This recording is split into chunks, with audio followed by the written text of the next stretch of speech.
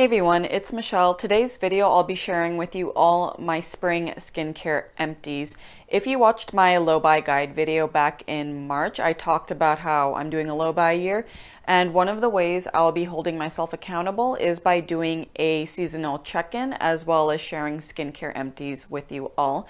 So I decided to separate the empties and low buy update video just because I found the video to be rather long, and I just wanted to do a nice casual video talking about some skincare products I've gone through and save a more structured video with the low buy update in another video. So having said that, let's get on to the empties. So the first one is the ACNE Heartleaf Acne Facial Cleanser. I talked about this in my end of year skincare favorites of 2021. It's a foaming cleanser with a low pH, and I loved how it softened my skin.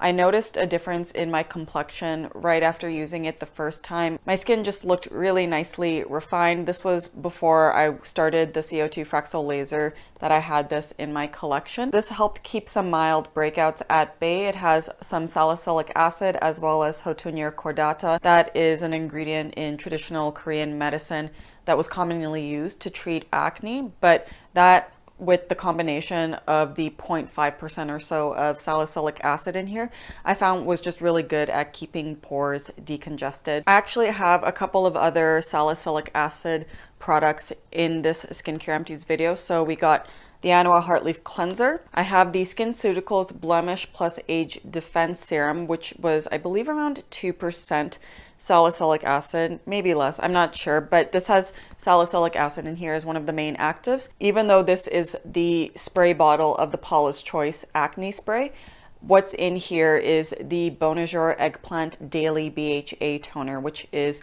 0.48% salicylic acid. I really like salicylic acid in my skincare routine just because it keeps some mild decongestion at bay, especially now during the summer months where it's a lot warmer. I've also been working out a lot more, so I really need something for my chest and back to keep the congestion around there at bay. The SkinCeuticals Blemish Plus Age Defense Serum, I hate to say that I really like this, so I got this in PR sometime last year, this and the Floritin Plus CF Serum, which I also really liked. I loved how this one just immediately made my complexion look really good. It definitely helped reduce inflammation around breakouts. For me personally, it wasn't enough for the cystic acne. Something like that, I had to go in with my prescription strength Dapsone or the Malaysia 2.5% benzoyl peroxide acne gel. So to repeat, once again, salicylic acid is just, for my skin, really good at keeping congestion at bay, more for preventative measures for blackheads, whiteheads, especially on my body. I don't plan on purchasing the full size of this. I think the 15 mils of the Blemish Plus Age Defense Serum and the Floritin CF Serum was enough to give a good taste of what SkinCeuticals is about. I have to say I am rather impressed. I love the cosmetic elegance of both formulas. This one had a very strong smell of denatured alcohol. I found it worked well for my drier skin type, especially if I layered with a lot of moisturizing products. But I did notice in the wintertime, this was a bit too drying for my skin. Nonetheless, I thought it was pretty good, made my complexion look really nice. But there are more affordable alternatives that I am looking at to pick up, and I'll mention that in a second. So I just want to quickly touch upon the empty that I decanted in this bottle, the Bonjour Eggplant Daily BHA Toner at 0.48% salicylic acid. It was okay. It's a very thin texture, very suitable for oilier skin types, but when it comes to the decongestion on my body, especially now that it's hotter, I am working out more consistently again, I do need to use a higher percentage, around 2%, because when I was using this, and I use it consistently every day on my chest, on my back, I still got really bad cystic breakouts on my back. They were so big and so painful. I could even feel them when I was lying down on my back in bed. That's how painful it got. And the Bonjour Eggplant BHA Toner wasn't enough to prevent it from getting worse. I just found this wasn't really doing much for my body. For the Paula's Choice Acne Body Spray in general, this is actually the third bottle I picked up from them. I really like it, but I am thinking of actually picking up the Geek and Gorgeous BHA plus PHA toner. So I've really come to like PHA, which is a type of chemical exfoliant. It's a lot gentler than AHA. I have used PHA in mostly moisturizers, namely this empty right here, which is the Phytosurgeon's Verdant Force Field Restorative Moisturizer. I really noticed the PHA at work. It just made my skin look really nice and smooth. It felt really nicely moisturized. This is one of the few moisturizers I really liked using in the summer months that sufficiently moisturized my skin. Granted, I needed to use a couple of pumps of this to feel satisfyingly moisturized, but still it made my skin look really nice and glowy, really smooth, mochi-like. So given my experience with PHA in this moisturizer, I also tried a Neostrata moisturizer with PHA that was really good as well. I figured since I need a new salicylic acid based product for my body, I'll pick up the Geek and Gorgeous BHA plus PHA toner, so that way I can occasionally use it on my face as well, especially in the summer months, because I did read that both BHA and PHA do not make your skin more photosensitive to the sun. So I figured I need an active to apply on my body, on my back, and occasionally my face to keep congestion at bay. The BHA plus PHA toner sounds like a good candidate for my skincare collection. All right, so that's one cleanser, one toner, and one serum with salicylic acid, and one moisturizer with polyhydroxyic acid. Moving on to another toner, also by Bonjour. That's the Green Tea Water Bomb Toner. I also mentioned this in my end of year skincare favorites because I really liked the simplicity of this toner. Lovely viscous texture. It's just what you need if you just want a simple hydrating toner that won't compromise your skin. You want to add in those hydrating layers. But having said that, I'm now moved on from the very simple type of products. I still have the Cioris My First Essener in my skincare collection right now. It's on rotation in my skincare routine. What I like about that in particular is I noticed the calming, soothing benefits from that toner. Really lovely jelly texture as well. Antioxidant, it's a way darker color, so higher in concentration of green tea for antioxidant purposes. I feel like I'm reaping the benefits of green tea more with that toner than with this one. But this is still a really good option for those of you that are just looking for a really nice viscous hydrating toner. You just want it to be simple, no fuss, and you don't really want it to have a lot of bells and whistles to it. While we're still around the topic of maintaining skin's clarity and preventing any decongestion, another empty I have is my prescription Axone, which is 5% dapsone. I use this mainly for my active inflamed acne on my face, and I don't think I'll be picking up another one of these tubes, just because I find that my skin has been really good at maintaining clarity with just my prescription strength tretinoin when I use it a few times a week. I still have the Malaysia 2.5% benzoyl peroxide gel as well. So I've just been using it as a spot treatment on the occasion I do get a breakout, and that's been working fine for my skincare routine. It hasn't caused any irritation. I actually used that gel on my back as well when the eggplant toner from Bonjour was just not cutting it, and it really helped to lower the size, inflammation, and red color from the cysts that I had on my back. I should probably do a video on acne and just body congestion in general and how I maintain it, because I think I have a pretty solid body care routine in that regard, except for when I was using that toner. But anyways, back to the Axone. I won't be picking this up again just because I find my acne has been really well controlled, and if I do get the occasional spot, I have something in my collection that will help me with it, especially with the tretinoin still in my skincare routine. Actually, I have been thinking about getting prescription strength azelaic acid again, not the 10% that you can get over the counter, but the 15% like Finacea or Skinnerin, something like that, just because I found it was really good at controlling my acne, but keeping my skin really nice and bright. So I've been debating about requesting that for a while from a dermatologist. I probably will eventually, but again, I just kind of want to go through my skincare and figure out what I can use in the meantime until I decide to pick that up. Speaking of brightening, I emptied a Geek and Gorgeous 101 Sea Glow Serum. This is a very affordable vitamin C serum. I did a full review on this, as well as the Jelly Joker cleanser and the toner if you want to check that out. I'll leave it up in the cards or description box down below. I also emptied out a bottle of the NIOD Survival Zero, which is an antioxidant serum. So the idea was, after I finished the Regimen Lab Vitamin X serum, which is a multi-antioxidant serum, that I would use the Geek and Gorgeous Sea Glow alongside NIOD Survival Zero. From what I recall, I believe that one bottle of the Sea Glow serum and NIOD Survival Zero was more cost effective than one 30 ml serum of the Regimen Lab Vitamin X serum. And another thing, the Vitamin X serum, I did not refrigerate it at all. It was recommended not to by the brand.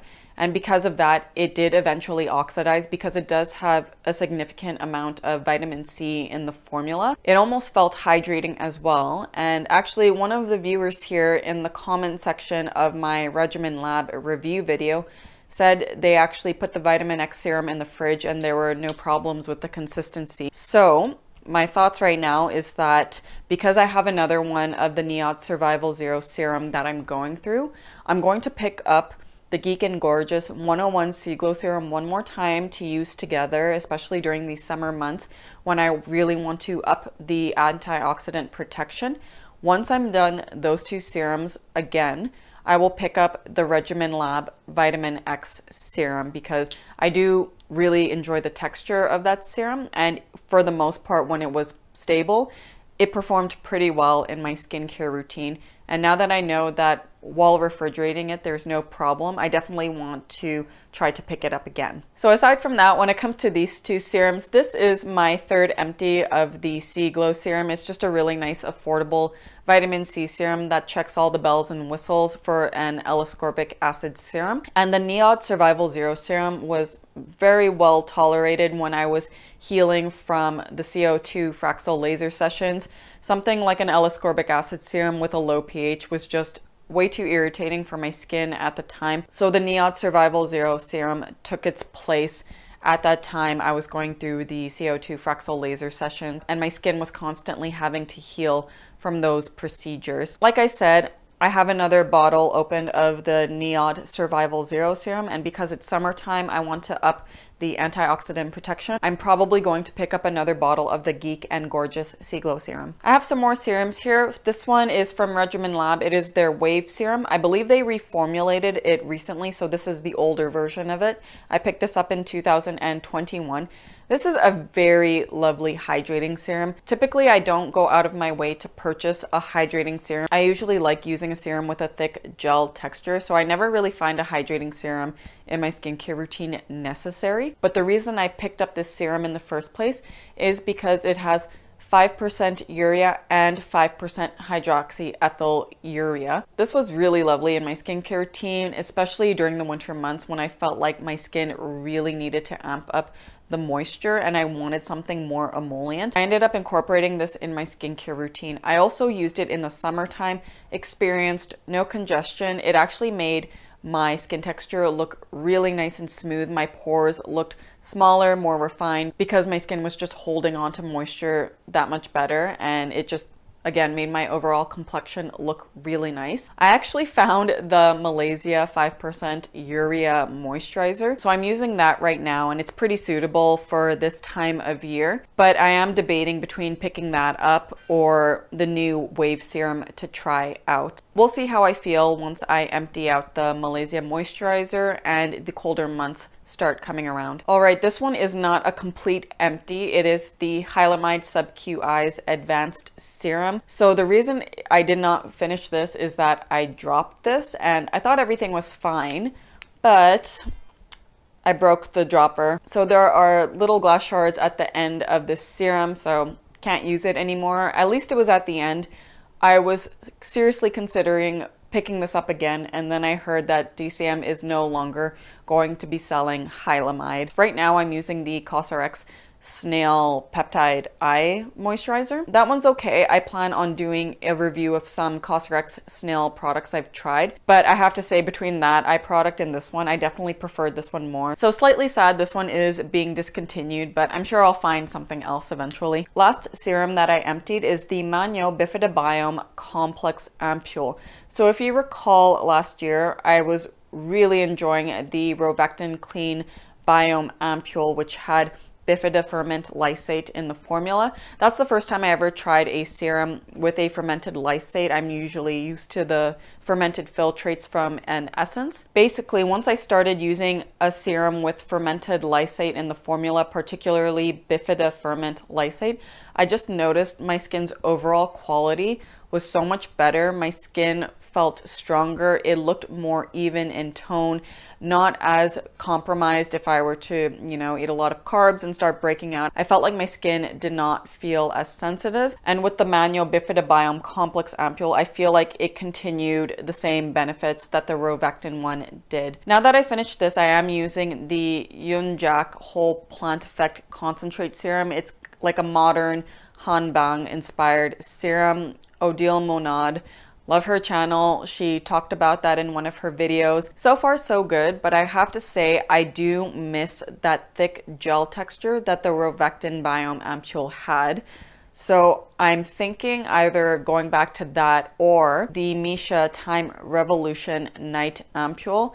Jude from 50 Shades of Snail really loves that serum. Also has a thick gel texture, a high concentration of the Bifida ferment lysate. So I've been thinking about going towards that one instead of the Rovectin one.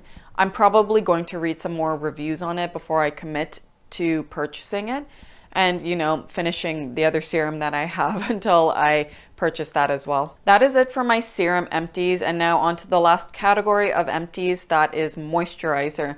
So the first moisturizer empty is the Dr. G Red Blemish Clear Soothing Cream. Reached for this a lot after my second and third CO2 Fraxel laser session. It did a very good job at just soothing my skin, cooling it, lowering inflammation. Even when I experienced breakouts, I found myself reaching for this to soothe my skin. This and the COSRX Snail Cream. I already emptied that one, but basically the COSRX Snail Cream and this I rotated when I had some breakouts and I just needed something to soothe my skin. Out of the two, however, I would repurchase the Dr. G Red Blemish Clear Soothing Cream, just because I find that when it comes to Centella Asiatica, time and time again, it's proven to be really good at reducing inflammation and just really good wound healing in my experience.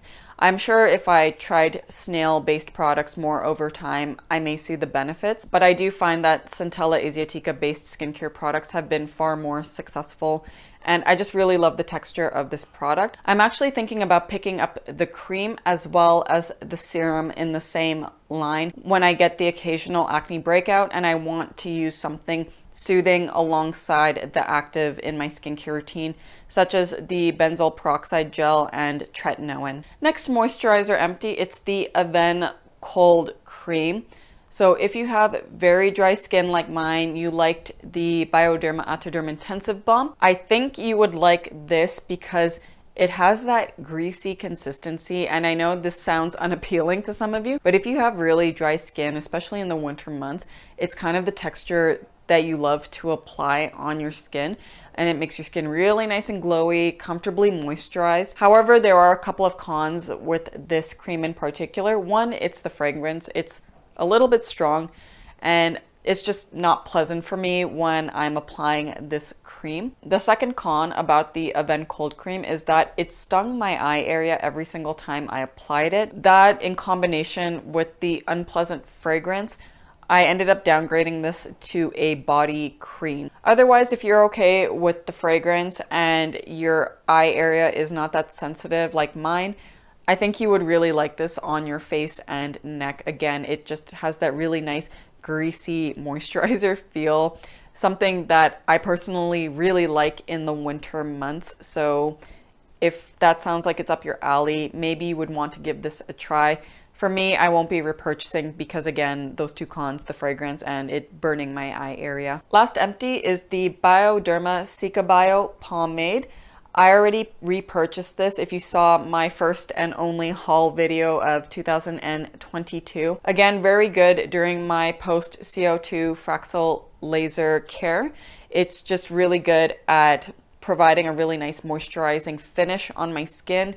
With the Cica, I found it also really nice and soothing. I visibly see my skin evening out in complexion, the redness just reducing. For the longest time, I was using the La Roche-Posay Cicaplast Balm because I found it did a really good job at soothing my skin as well. And I also used it in my skincare when I was going through the healing time for the CO2 Fraxel laser. But there are also a couple of cons that I have with that balm. One, sometimes I found it did sting my skin on occasion. Thankfully, during the CO2 Fraxel laser healing time, it was not stinging my skin. The second con is that there is clearly a cast coming from that balm because of the zinc in the formula. And I put up with it because I only used it at night and I still found it a pretty good soothing product. But now that I've been using the Bioderma Cica Bio Pomade and I have a second tube of it, I prefer it so much more than the La Roche-Posay one. So I'm going to be sticking to this one from now on. All right, and that is it for my spring skincare empties of 2022. As always, I hope you find videos like this helpful and informative. If you did, please be sure to give the video a like, subscribe to my channel down below for future videos, including my low buy update video that's going to be coming shortly after this one. Please leave any comments down below if you have experience with the products I mentioned, or if you want to recommend something that you really like that you think I would like as well. I would love to hear about it. Actually, the Bioderma Cica Bio Pomade was recommended to me by an Instagram follower. Absolutely in love, and again, I repurchase it, so if you have any recommendations for something that you think I may like, please drop it in the comments down below. Anyways, that's it for this video. See you all soon. Ciao.